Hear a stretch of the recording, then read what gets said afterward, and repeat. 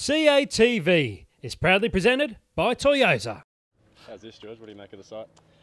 It looks a little bit like an Indian wicket at the moment, so I think it'll turn a little bit. Hopefully nothing like the whacker wicket come Friday.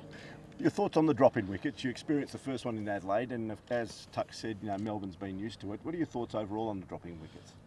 My very limited curated knowledge. The Adelaide one played fine. I certainly think the MCG ones have got better and better as the years have gone on. I think, as everyone said, I think it's great when grounds have got their unique characteristics and then they retain that. But I imagine if the wickets are being grown on site or very close to and using the same clay, that you get a wicket that would be remarkably similar. But the whacker wicket is talked about, I suppose, being talked about amongst you blokes since the Adelaide Test match finished, because of what it delivers.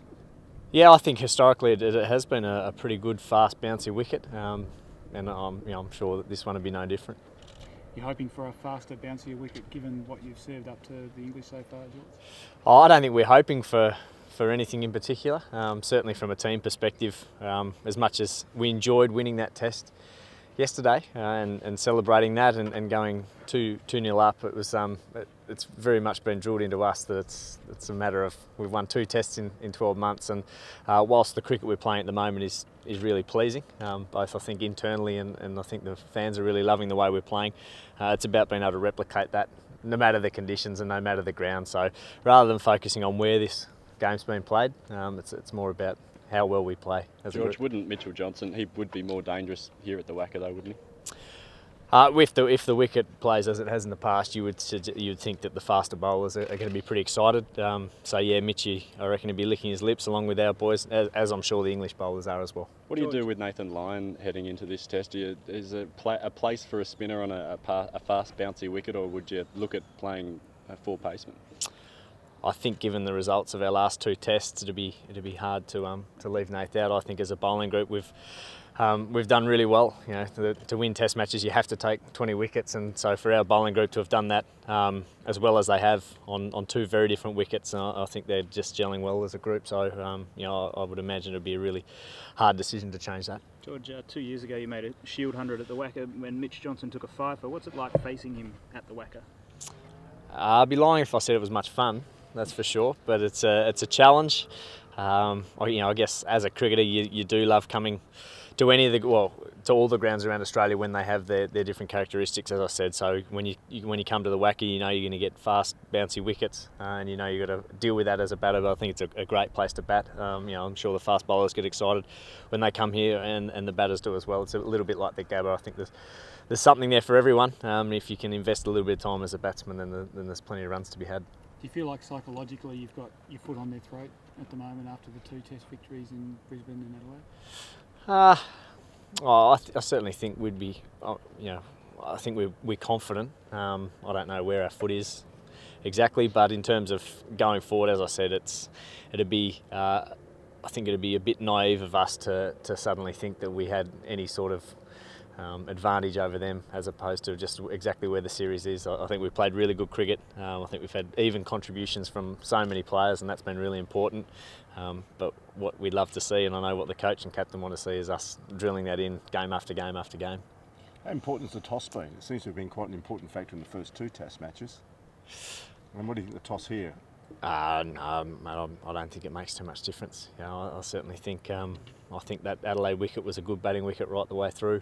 I think England probably had the momentum early on in that Brisbane test. So in terms of the toss, we've won 2 tosses and won 2 tests, but I'm not sure it's had any major impact in the outcome. What about personally for you to get that half century in Adelaide? How much does that relieve the pressure on you, and does that change your mindset at all going to Perth?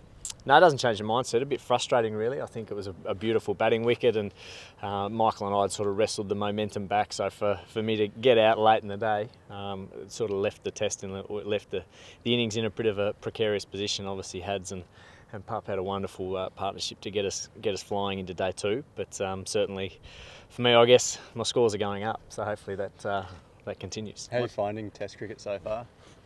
Very enjoyable thus far. It's a huge challenge, and I've loved the crowds and the whole build-up of an Ashes series has been pretty phenomenal. So to be a part of that, I think as any player would say, just being around the Australian group is pretty special, and certainly the way we're going about things at the moment, it makes it even more special. So every day is a great day, and you just want to keep having them.